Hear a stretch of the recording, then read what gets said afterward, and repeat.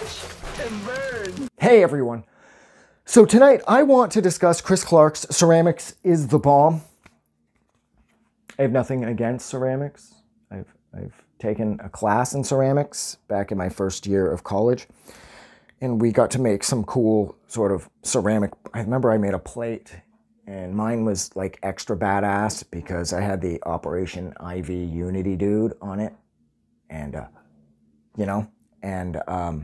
it looked so killer. And I remember when we had to set them wherever it was while we were working on them so that, they wouldn't get damaged or whatever. But right where I set mine was right below this thing where they had this massive box of shit and it fell on it and crushed it. So, whereas I agree that ceramics are the bomb. Fuck, man, it was a cool plate too because it was an Operation IV plate. Anyway, it doesn't matter. So yes, it's interesting because this is sort of his last release from his early era, like his infancy, I suppose. It would be right after this that he would release the career-changing, and for me, like, oh my God, like around 2005, that was life-changing when that came out. Like, I thought I knew what Clark was up to through Clarence Park, through Empty the Bones of You, and this, but I obviously didn't because Body Riddle was this whole other thing. Now, what I will say, though, is initially or overall, I've always sort of framed things as the first three releases from Clark sound very walled off and unto themselves, I suppose. Like, they're very exclusive. And then as of Body Riddle, his sound would change so completely for that period.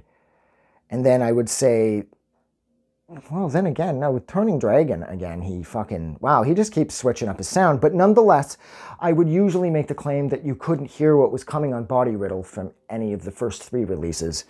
And that's just not true. Ceramics in the Bomb. Ceramics in the Bomb. Jesus fucking Christ. Ceramics is the Bomb has a peppering of what we were in store for with Body Riddle.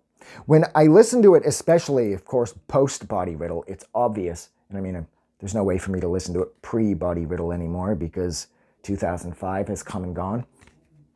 But nonetheless, Ceramics in the Bomb does have a number of sort of instances on it where it does lend itself to the next shift in his sound, which would be the, like I said, Body Riddle, the massive Body Riddle. And it's on here and you can hear it coming, and that is exciting because at the time when I got this was of course prior to Body Riddle. I had no idea. I just figured, all right, this is cool. There's a handful of songs on here and they're cool and whatnot, great. If I say cool again, cool. They're cool. Everything's cool. It's not that cool. Gotta stop saying cool. Stop saying cool. Think of Cool Now, the dog from the Trailer Park Boys. Anyways, yeah, what I liked about this was this felt more accessible than Empty the Bones of You. I found that the tracks on Empty the Bones of You were sort of walled off and very exclusive sounding. Like, I wasn't able to pick out individual tracks off there that I loved, other than the album opener, which of course, I can't remember the name of now to save my life. That's Indigo Optimus. Other than, fuck, almost fell. Ow, God, the panic, I hurt my ribs. Ow, I thought I was going to fall back and everything and I freaked out. Oh, dude, that fucking sucks. Ow. Anyways, other than Indigo Optimus, I found that Empty the Bones of You is either something you listen to in its entirety or you just forget it exists, because I was never really able to pull off individual songs off there to the degree that I was with Clarence Park, or subsequent releases like Body Riddle Forward. I found a bunch of individual tracks that are really strong on their own, but I felt that Empty the Bones of You was better as a complete package. That is not how I feel about Ceramics is the goddamn, my side hurts. I tensed right up. Fuck. Anyways, I don't feel that way. Off here, the gavel's on here, slow spines are on here. I mean, it feels like this release can be picked apart, and it's not so complete. And I did find this to be more fun than